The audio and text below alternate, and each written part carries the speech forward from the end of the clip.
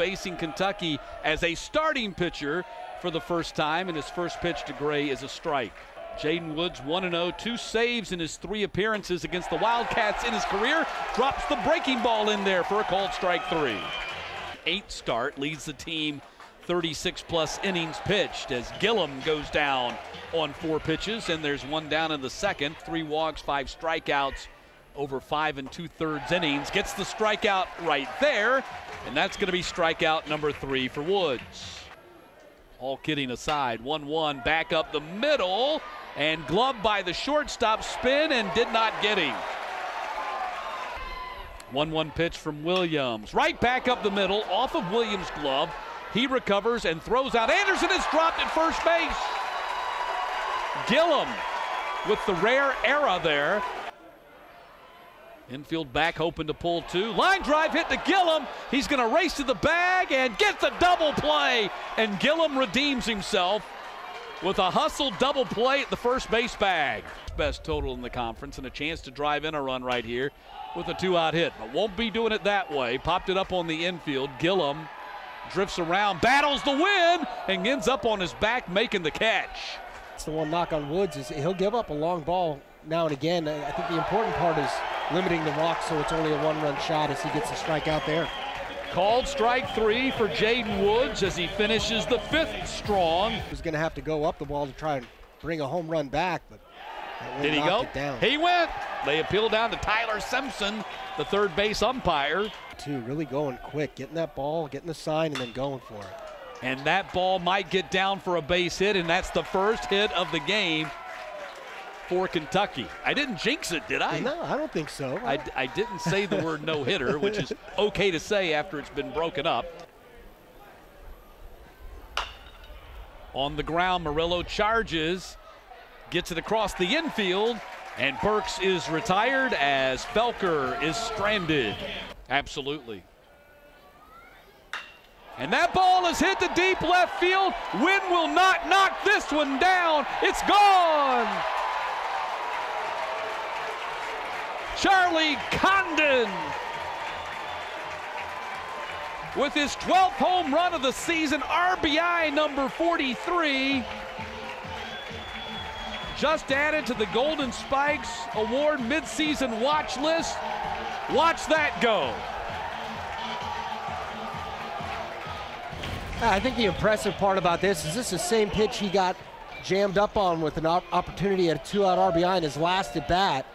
It looked like he just sat on it knowing that that first pitch breaking ball was going to come. That makes him a better hitter. 3-1, slaps it to left field. That's a fair ball. Collins hits first. He's headed to second. Gonna pull in with a double. Dogs in business here in the 6th. 2-1 pitch, hit on the ground, gonna find the hole. Collins is gonna be held at third base by Coach Scott Daly. Dogs have runners at the corners. First 3 have reached for Georgia here in the 6th. For Cole Wagner to come up for a big hit. And ball rides in on him and hit him on the hand.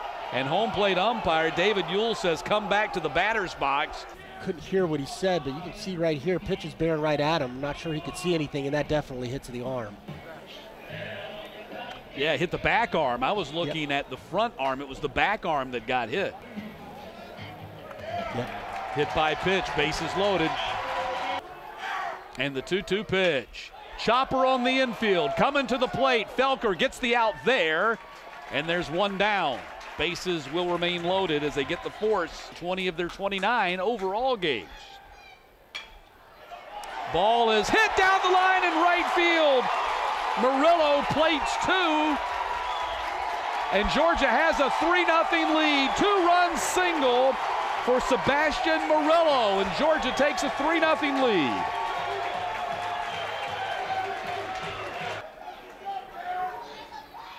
In the air, this should get a run home. Gonzalez will tag. Gray makes the catch. Here comes Gonzalez. Throw will not even come to the plate, and it's 4-0 Georgia.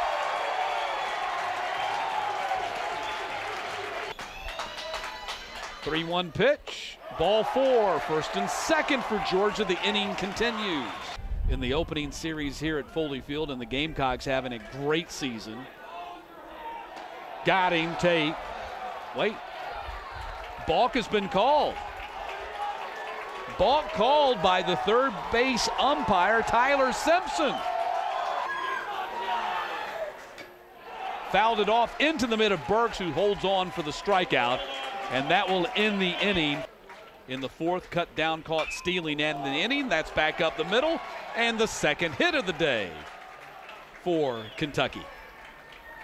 As far as batting average, back up the middle, off of Wood's foot, and ricochets into center field for a base hit. 1-2 pitch, swing and a miss. Strikeout number 6 for Jaden Woods.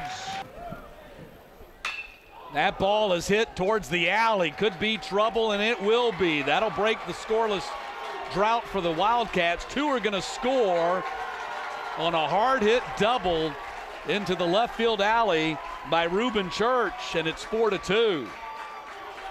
Collegiate career going back to his days at Incarnate Word with the Kentucky Wildcats. 3-1 pitch.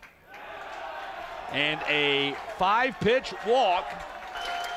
3-2 again. Missed. Hoskins walks in a run. It's 4-3. 3 balls, 1 strike to Burks.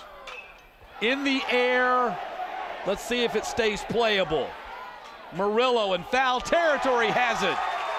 And Hoskins keeps the lead for Georgia. Here's the 1-1 pitch. Hit on the ground, gonna bounce into left field for a base hit. It's Waldschmidt. Picks up the base hit for Kentucky. Out of the glove of Gonzalez, that'll advance Waldschmidt in scoring position. Looks back at Waldschmidt in the 3-1 pitch. That's laced towards the gap, and it's going to bang off the wall. The game is tied. Heading to second, sliding there with a double big hit from McCarthy. And we're tied at 4. You're in a full spot like this. Chopper on the infield. Harbor gonna put the tag on the base runner, and the inning comes to a close. 3-2 pitch. Walked him. Go-ahead run is at first base. On the ground, gonna get into right field for a base hit. Gray will slam on the brakes at second base. First and second for the Wildcats. The go-ahead run at second, dating back to last season. 3-1 pitch, walked him. Bases loaded. Go-ahead run at third base and 1 out. 3-2 pitch, walked him. Cats have the lead. 8th inning, he might not get that chance again.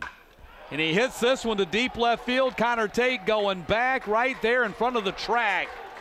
Makes the catch, runner's tag, throw comes to third. Cats had another run at 6-4. Waldschmidt rifles it into left field, another run for Kentucky as Burks touches the plate. Sliding into third base with the hustle is Petre. And another big hit for Kentucky, another 2-out run. Another run across. And McCarthy goes down swinging, but not before.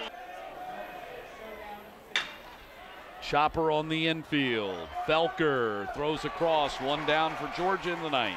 6th inning, and to rally and get a win. Chopper on the infield. Gillum gonna toss to Moore, out number 2. 2-2 pitch. In the air, should do it.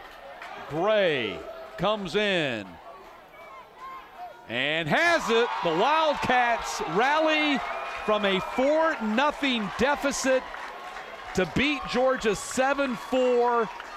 Cats now 9-1 in the SEC. They've won 27 of their first 30 games.